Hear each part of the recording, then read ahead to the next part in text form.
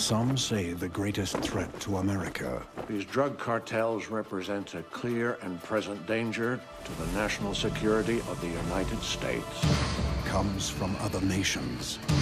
Some say the greatest threat to America. The course of action I'd suggest is a course of action I can't suggest.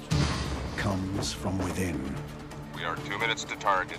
Looks like we've got our own little war. Harrison Ford is Jack Ryan. I'm appointing Ryan the acting deputy director, intelligence. The finding clearly states that our assistance is limited to supply and advice only. He doesn't know about it, Bobby.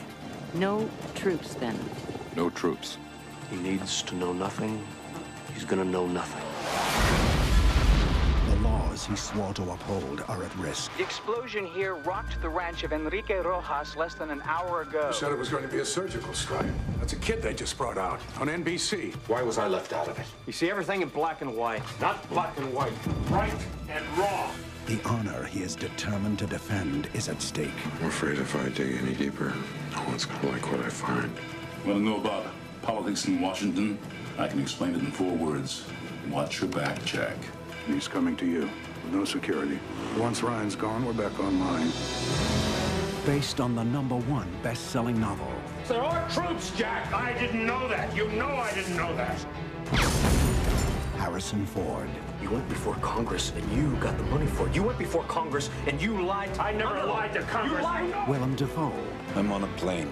I'm gonna kill him. Anne Archer. Are you going away again? Be careful.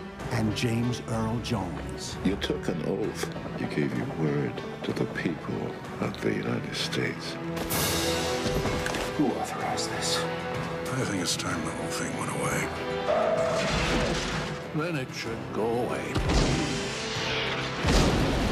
I will not let you dishonor their memories by telling me you had nothing to do with it.